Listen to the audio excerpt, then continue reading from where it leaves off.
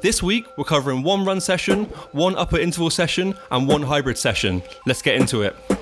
Session 1 is track intervals. We start with a 3.5 kilometer warm up, really easy, and then go into 8 by 800 meters above target race pace with 60 seconds rest. Then do a 3.5 kilometer cool down.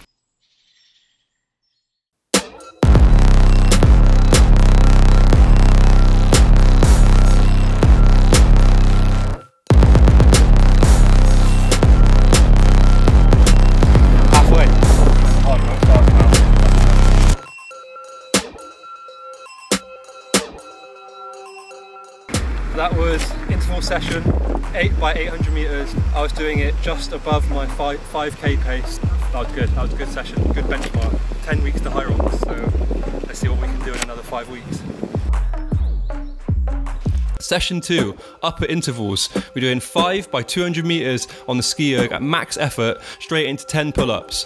Then rest, then we do 5 times 200 meter row straight into 10 bent over rows, then rest, and at the end of the session, I did 100 press-ups because I'm doing the Bear 100 challenge.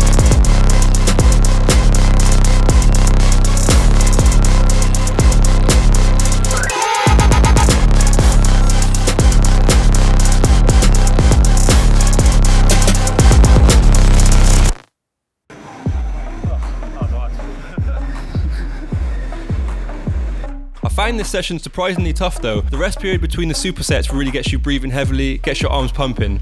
Remember to keep that effort close to maximum on the ski erg and the row. Session 3, runner strength plus Hyrox style session.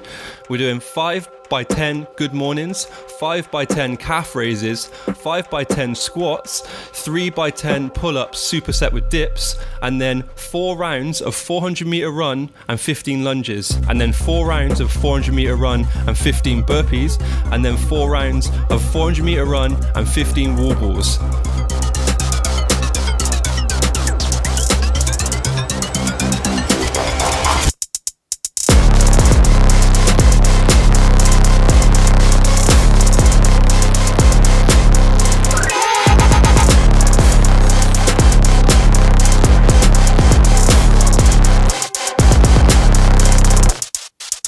Damn, that was tough, that one. It's much harder than I expected.